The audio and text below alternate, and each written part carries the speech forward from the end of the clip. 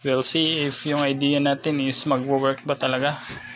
But since ayan, nabawasan na natin ng konti, siguro I don't advise anybody na gagawin din nila ito sa kanilang NMAX dahil I find it very difficult at saka mahirap po gawin yung pagbabawas ng kutson.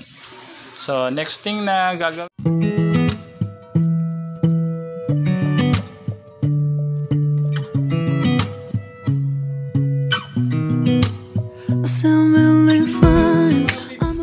mayong adlaw.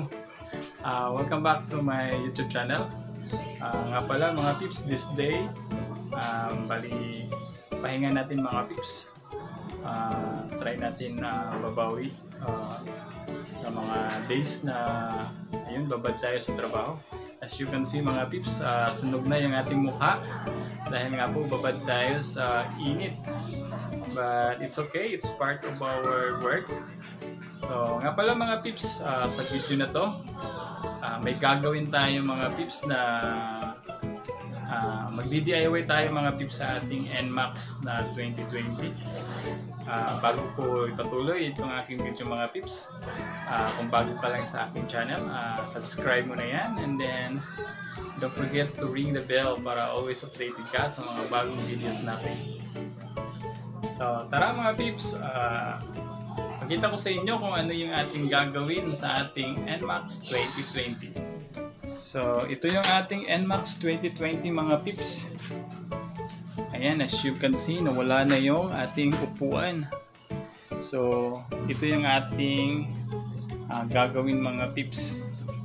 Kumbaga, I find this scooter very comfortable, pero sa height kong 5'3", I feel so not comfortable dahil nga po medyo hindi ako makakaabot mga pips. I'm just 5'3". So gagawin natin mga pips is try nating bawasan yung ating upuan. Ayan mga pips, bali nasimulan ko na siya kanina. So tinanggal ko yung mga existing na staple using this type of tools.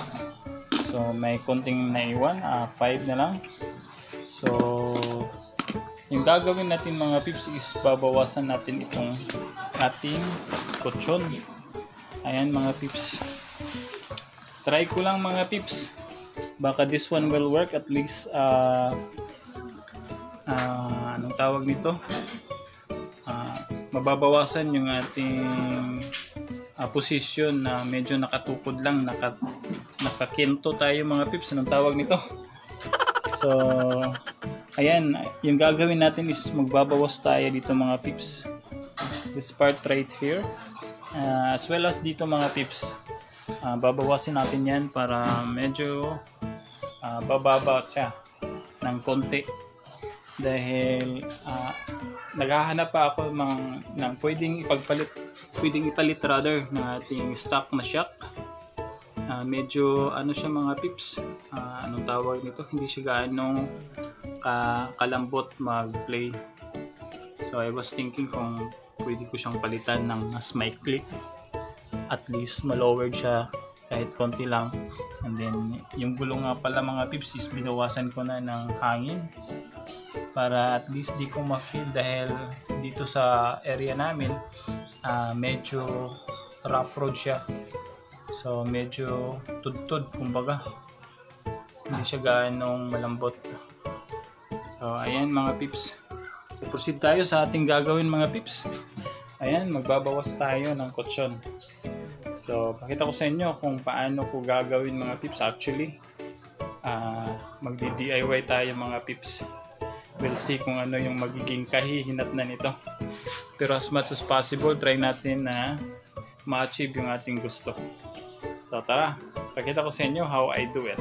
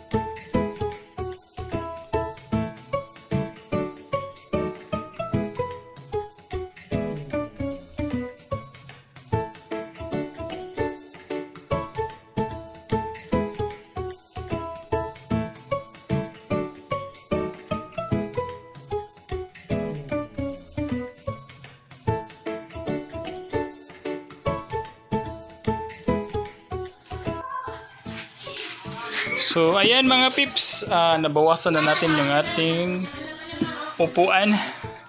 Medyo ugly siyang tingnan mga pips. Like I said, nagdi-DIY lang tayo mga pips. We'll see if yung idea natin is magwo-work ba talaga.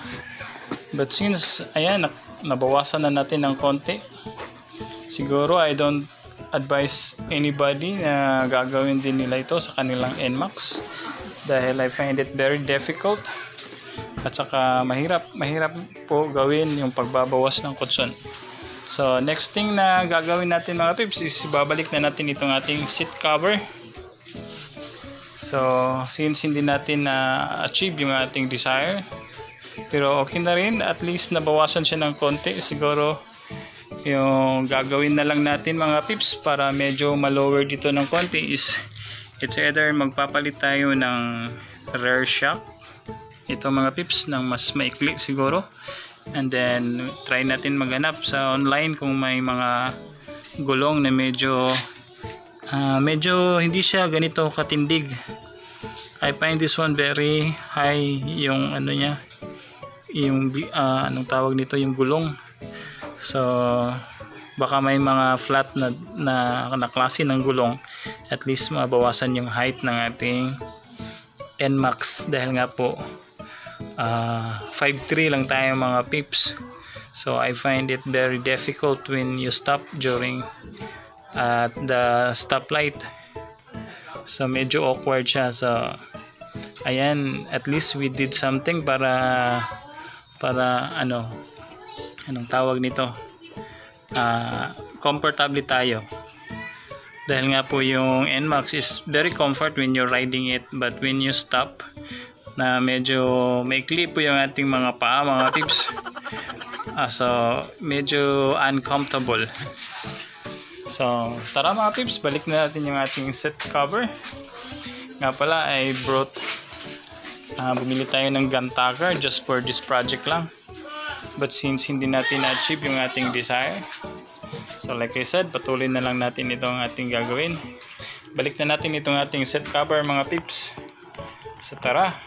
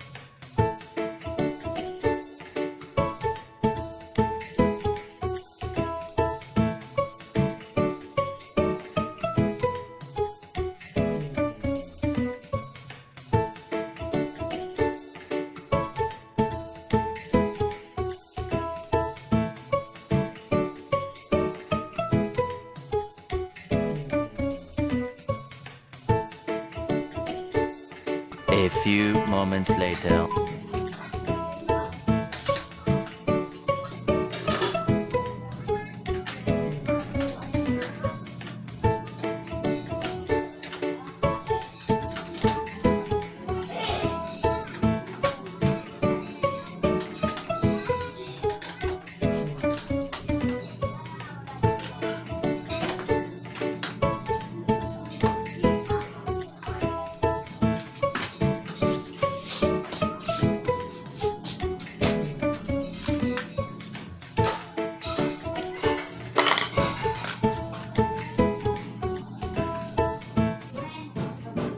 So ayan mga pips, nakabit na natin yung ating set, yung ating upuan rather ng ating NMAX. Medyo nabawasan siya mga pips, pero bad news, we haven't able to achieve yung ating desire na medyo maganda siya tingnan. So ayan, as you can see sa side view, kitang kita yung mga kulubot mga pips. So yan na muna ngayon, kahit ganyan yan. Yung gagawin na lang natin mga pips is mag-order na lang tayo ng flat seat para sa ating NMAX. Hanap tayo either sa Shopee or sa Lazada. medyo mahirap siya mga pips. Kung makuha nyo man, siguro hindi siya close to perfect. So at least ginawa natin kung ano yung pwede, na hindi tayo medyo awkward tingnan when we ride our NMAX 2020. So sana magiging lesson ito sa inyo mga pips, na hindi necessary mag DIY kung sa tingin nyo hindi nyo kaya. Pero kung sa tingin nyo naman is kayang-kaya siyang gawin, then just do it mga pips. So as you can see mga pips, there are parts na medyo kulubot talaga. So yan na muna ngayon mga pips. Sana this one will serve as aral kumbaga sa mga may owner ng NMAX 2020. So at least through watching this one, you will be able to decide either mag-DIY kayo ng inyong mga set cover. So this has been Pongz Work. See you again next time. Bye bye.